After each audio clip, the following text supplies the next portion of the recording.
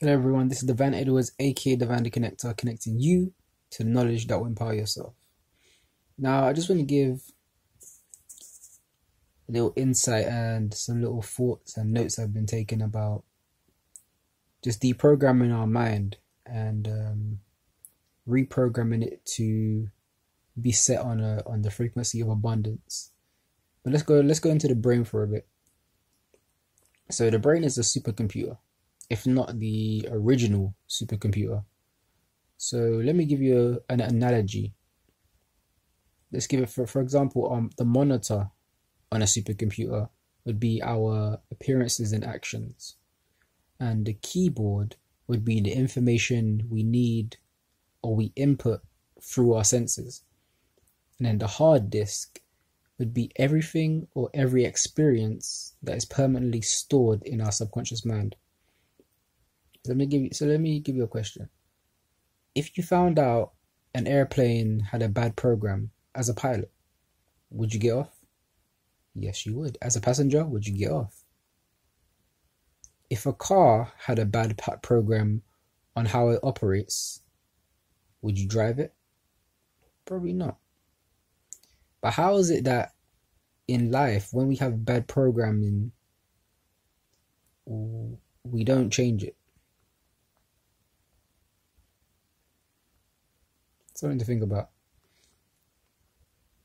How comes in life when we had a bad programming, we do not change it? Why not erase that program, and reprogram our mind for better? Because in my understanding that the subconscious never sleeps, but it needs a lot of repetition to overwrite a bad program. And that's why affirmations work, and whilst you're sleeping and whatnot. And associating with things that can overwrite the bad programming or the programming that's not serving us. Because if others can control us, then we are out of control. And if we keep giving away our power, what are we left with? We're left in confusion and left not making our own decisions that will steer us in the right direction towards our higher self and towards that which needs to be done in our lifetime and that which we actually want to do in this lifetime. And another key thing is to be resourceful, or strive to be more resourceful within ourselves. So we have three resources in life. That's time, energy, and mind, our mental real estate. So I'm going to end on this.